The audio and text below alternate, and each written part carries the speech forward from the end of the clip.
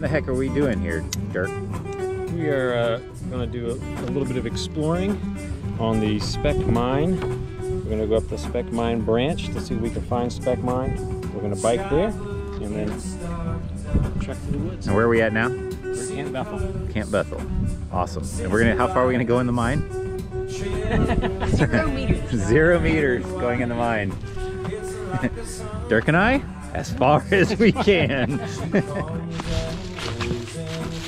So we biked for 30 minutes on forest roads, and now we're hiking up basically a re-entrant, and it's gonna take a little while, but eventually hopefully we'll be able to find the mine.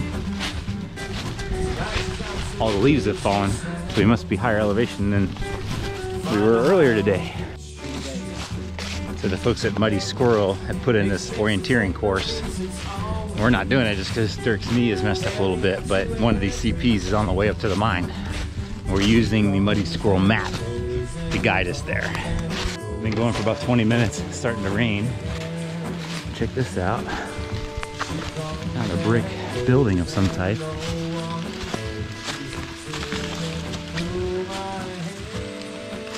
Another little hut up there. Pretty cool. I think we found the mine. You can feel the cold air coming out.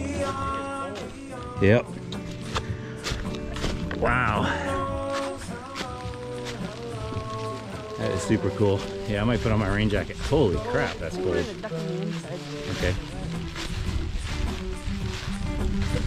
Alright, Brian Gatens, we're thinking of you, buddy. Okay, so you're gonna guard the door, huh? If you hear a cave-in, call the people in the Philippines. They know how to... Yeah. 40 minutes. Cave-in, huh? Wow. Oopsie. The top of this cave-in, there's a second floor up here. Yeah, looks like somebody put a board here so you can climb up. I think we're just gonna stay on the first level, right, Dirk? I'm pointing straight up. It is hard to tell, but it's like 100 feet up there. You can see there's still more to the cave system. There must have been ladders and stuff. There's another, like, maybe there's another shaft that goes that way. Yeah. I think they said there was 4 floors. It's kind of neat. There's like a 70 thing.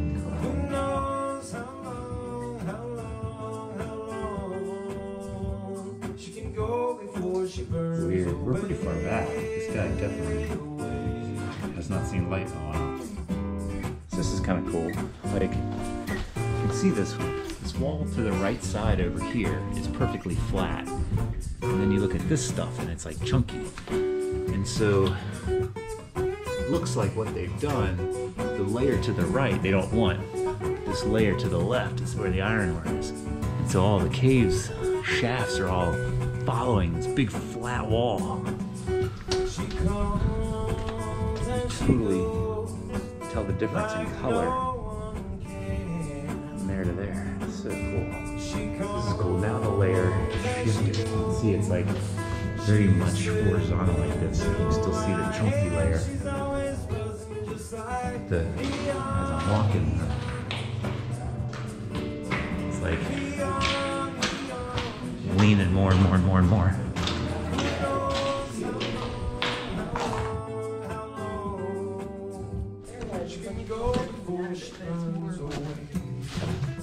Yeah, So going into mine number 2, check it out.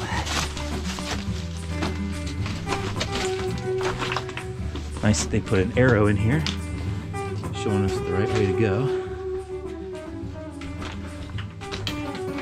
Sparkly stuff.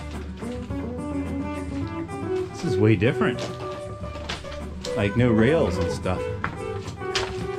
Oh, we got a turn. Wow, this one's cool. Whoa.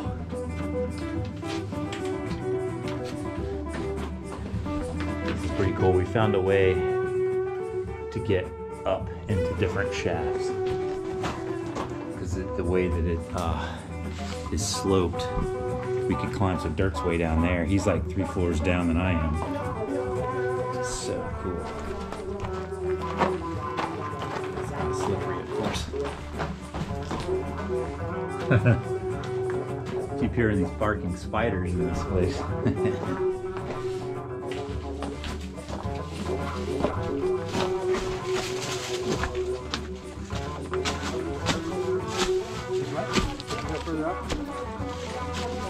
We came in on the re-entrant, which is down there like 1,000 feet. So we're paralleling it on what seems like where they took the ore out of the mine. So it's almost like it is kind of man-made, like a road. But we're hoping that we can get back down to where our bikes are.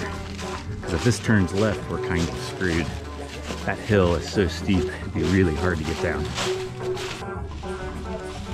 We made it to the end of the railroad tracks and then stopped. So now we're coming down a spur. Our bikes are down there somewhere. So we're gonna go down to the end of the spur and then curve around and go get the bikes. Made it back to the bikes. Ready to ride back. Riding into the sunset.